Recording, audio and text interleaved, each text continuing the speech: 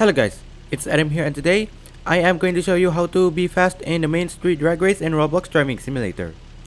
This works better when you have a slower car, and I am going to demonstrate in the Chevron Cruiser, aka the Chevrolet Corvette.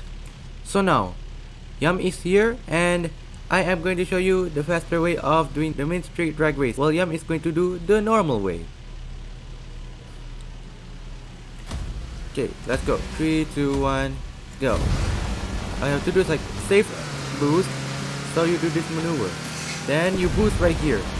This makes you very fast, and look, just beat this time like 0.05 seconds. Now I am going to use this present car, which is the best vehicle to use this technique because it saves your time a lot compared to doing it normally. Let's go. Let's do boost. Then you let go of the boost blade, make sure there's boost when you do this, and then you fly.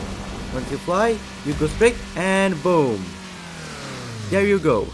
You just beat 8.5 seconds, but it's like a hyping server.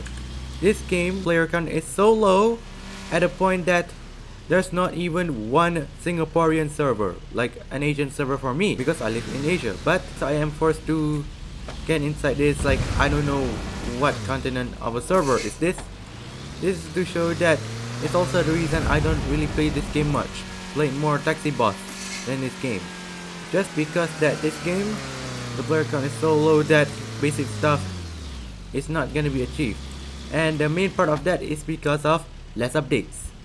That's why people are leaving, and also the anti-cheat system. There are literally hackers, more than 50% chance when I'm in a driving simulator server. Way more than 50%, like 80% I think. Yeah, and player count is also less than 1000. And I think that's it. If you're still playing this game and want to be faster in this race, watch my technique. But for now, thank you guys for watching.